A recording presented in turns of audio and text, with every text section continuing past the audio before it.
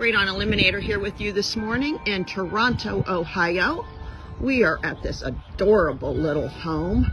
We were called up by one of our partnering realtors, and they asked us if we could come out and do a mitigation system for this home. Had the radon tested, came out at 36 picocuries per liter. So we came out, we did a mitigation system in it. Now this home has been what I'm going to call a problem child.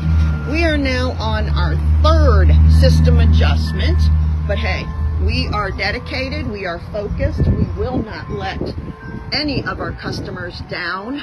We make that guarantee that we will be below 4.0. So our first adjustment, we got down to 17. Our second, we got down to 10. So we've now added a few more suction points. We have added the most powerful fan. You can see this unit. It is an external mitigation system on the outside of the home. And that pipe runs all the way up 12 inches past the roof line, meeting Ohio state codes. So we are going to run this last test, and we are crossing our fingers, hoping everything is A-OK for our customers.